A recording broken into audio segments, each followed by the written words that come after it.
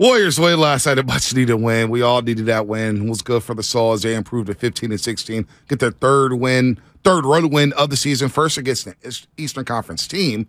They had lost 5 in a row, but they get a good win yesterday after shooting 53% from the floor, 46 from 3. Actually got to the free throw line, outshot their opponent at the free throw line for the 6th time all season, Shasky. Go figure. And Jordan Poole, of course, with the career-high 43 points. And let's not waste any more time. Let's go to Jim Barnett, who's out there on the East Coast with the Golden State Warriors, of course, color analyst here on 95.7 The Game. We love JB. JB, good morning, man. What a win for the Warriors last night. What a game for Jordan Poole. Career-high 43 points. He hits the 5 threes, and I loved his pacing yesterday. He wasn't over-dribbling. He wasn't going 100 miles an hour. He played like he did last March and April and in the postseason. A good sight for Jordan Poole. I thought so, too. He was very decisive. When he made a move, he went straight to the basket, or he went straight up in the air, took the shot. He wasn't, over dribbling, going in and out, and indecisive like that, and slipping all over the floor. He had his confidence last night, and he's obviously a big part why they won the game, and a career high 43. It was terrific, and he got to the free throw line. I thought it was important that they shot free throws last night because they've given up. In the first 20 games of the season, they'd given up over 200 free throws to the other team. The other team had taken more than 200 free throws than the Warriors, and that's been a real problem. But last night they got to the line 26 times, and they're a good free throw shooting team. They made 22 of their 26. They played a really good game, and it's much needed win. I thought the bench was good last night. JaMychal Green was terrific. The rebounding, they played against a bigger team. They were big players all over the place for Toronto, but the Warriors stayed with them rebounding. They had 42 to 43 for Toronto. I don't like the turnovers. They did great in the first half, but turned the ball over in the second half. But overall, the way they shot the ball, the first quarter, they made 8 threes. Draymond, who'd made 11 threes all year long, hit 3 threes in the first quarter, was terrific. First 90 seconds, JB. What's that? First 90 seconds of the game, he had 3 threes. I know. But last night, their defense held strong all the way through. And Toronto only shot 42%. I thought it was a real key to not let them get in the lane. They did get in the lane for a lot of points, but the Warriors also got into the lane.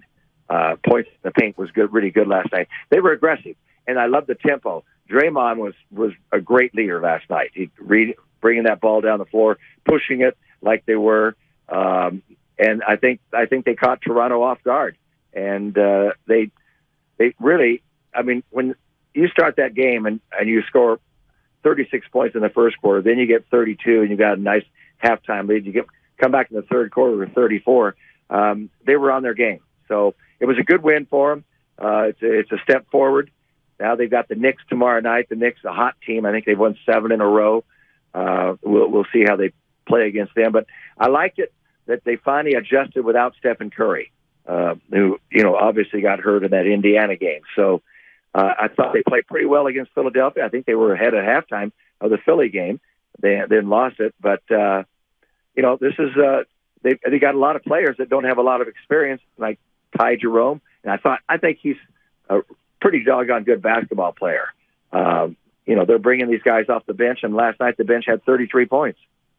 JB, I feel like Dante DiVincenzo has just been spectacular for this team. He's doing so many little things, 50-50 balls, setting up the offense, grabbing a rebound when they desperately need to clear a defensive rebound and stop a possession. He's been much, much better the last couple of weeks. What are your thoughts on Dante DiVincenzo? Chasky, I'm glad you brought him up. He's so solid, and he's not worried about getting his points. He plays 33 minutes last night, and he takes 5 shots because everything else was going for other people. He's unselfish, and he's always around the ball. He keeps the ball alive. He makes steals. He gets rebounds. The 2 previous games against Philly and Indiana, he has 17 points in that Philadelphia game where he hit his first 5 threes coming out of the gate. He was really hot. He's an excellent basketball player. He's got size. He can defend, and he can rebound. He knows how to play the game. He's got a very high basketball IQ, and I like him. I think he kind of, the first few weeks of the season was trying to meld in and not do too much, but now he's more assertive, and he's good on the floor, and I think he's got a really, when he's out there, the defense is better, and I think the plus-minus is a lot better when he's on the floor. JB, I've noticed, just my naked eye, especially recently, it feels like when Draymond, Dante are on the floor with Jordan Poole, you get the best version of Jordan Poole because there's so many playmakers out on the court in the half court. Yeah, that's exactly right. Yeah, as I said, DiVincenzo is a very unselfish basketball player, high IQ. He knows how to play the game at both ends of the floor. He moves the ball. The ball never stops there. And we'd mentioned about Poole and over dribbling and so forth. The ball will always stop, and he might take, 15, 20 dribbles before he does something else and maybe give the ball up and waste all that time. He didn't do that last night. So I thought they played a really good team game. I think they're getting used to each other. And you know what? We haven't mentioned Kevon Looney. I was just about to, JB. Second straight double-double. How about that? He's just been terrific. And the game before, he almost had a triple-double. Yeah, 1 assist shy. Yeah, exactly. So I really like the way he's playing. He's really solid. He's playing consistently. He's getting better all the time. He's strong. He's rebounding. He's defending without fouling. And he's having his best year. There's no question about it. Nah, I love what Looney's doing. He's played in his 142nd consecutive regular season game, and this is a guy who had hip surgeries. You didn't know if he could be durable. Well, he's a stalwart in that lineup. He's a godsend for the Golden State Warriors at the 5 spot there. Look, I want to get to Kuminga in a second. I know a lot of people were kind of up in arms about him only playing 5 minutes last night, but I think overall over the last 12 to 13 games, he's averaging over 20 minutes a game, and you could see him turning the corner. It just feels like with every possession, every rep, Jonathan Kuminga is starting to figure it out. What have you seen in JK over the last couple weeks here, JB? Well, I think he's letting the game come to him. He's not trying to go in and he's not taking the ball to trouble like he was before, and missing the shots and turning the ball over. That's why you'll see him outside a little bit more. And not that I want him shooting 3-pointers all the time, but I like him because he's concentrating on defense, trying to rebound the ball, trying to play a team game, and not. I think he was a little earlier in the season thought he could come in and play like he did, in the G League and just overpower people. This is the NBA. These guys know how to play. They've got experience, the opponents, and they know how to play, and they're just as big. They jump and they're athletic. So he's kind of tamed himself down a little bit and not trying to come in, take over the game, which actually gets himself in trouble. So he's letting the game come to him. I thought he's been really good the last 5 games. Now, he didn't get many minutes last night, I don't think. No, he didn't at all. Yeah, you only played 5 minutes. Yeah, all of the first half, JB. Yeah, but because I think Steve Kerr realized who was playing really well last night, and he wanted the guys out there that could win the game for him.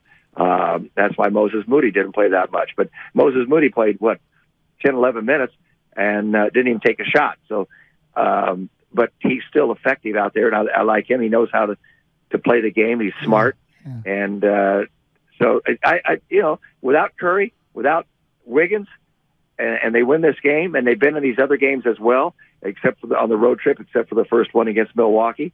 I think they're doing okay, and they're learning to play without Stephen Curry a little bit. So I'm encouraged by all of that.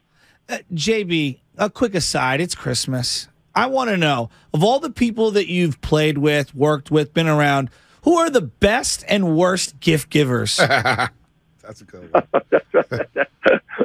Oh man, I don't know I don't know the inside stuff of what's going on. I know this is Stephen Curry gives a lot away to a lot of people and does things, but I don't exchange gifts with players. I do with Tim Roy. Oh, nice. Bob Fitzgerald. Is Tim a good gift getter? Bob Fitzgerald's a very good gift. Oh, Bob giver. is. Oh. Yes, he is. Oh. And you know what? Now that I'm thinking about it, Tim Roy always brings nice delicacies that he bakes himself. His wife doesn't bake. He bakes. Oh, Wow. I didn't know Tim Roy had that skill set. Wow. Yeah, and divinity, and it got lots of different little things, special things. And so he brings some nice treats for the food. And he does that every Christmas, by the way. Oh, Wow. nice. Wow. About that. Make sure that I'm on the list again this year. Yeah, we need to try to get on that list, Shasky. We need to get Tim Roy. We need to get on Tim Roy's good side here. JP, how's the East Coast treating you before we get you off? You enjoy the East Coast road trips? Absolutely. It's been so long, it's hard to remember, but we go to Philadelphia. Well, that was my last team that I played with, and losing in the finals to Portland with Dr. J and George McGinnis and Doug Collins. And, of course, coming here to New York, I played for the Knicks for 2.5 seasons, and I always love coming to New York. I know where to go, and it's a lot of fun. And so, no, I like being on the road, but it's very different. We used to stay in motels early in my career and have roommates and everything, and now we stay in beautiful hotels, Four Seasons and places like that, and it's pretty luxurious, and they feed you. We always had to go out and, the first year in the league with the Celtics, I had to go out and find meals every day on $8 a day meal money. And that's tough to do even back in 1966, 67. That was tough to do in New York. Wow. Is New York the best city in terms of Christmas? Like if you just touch down for Christmas week, you think New York's the best city? Yes, I do. Yeah, I'm kind of with you. Lots of lights. Yeah. Trees here and there. Yes, snow. Definitely. Yeah. It's fun in New York City, and then it's going to be a fun 2-game stretch. And Knicks have won seven in a row. Madison Square Garden, that's always electric. And then, of course, Kevin Durant and Kyrie Irving and the Brooklyn Nets, who've won 9 of their last 10. They're hot. They're on fire. So nice little 2-game stretch here to end the road trip, JB. Always fun catching Merry up with Christmas. you. And a good win. And happy holidays to you and your family, JB. I appreciate it very much, and thanks for having me on today. Anytime. Jim Barnett, the legend, the great.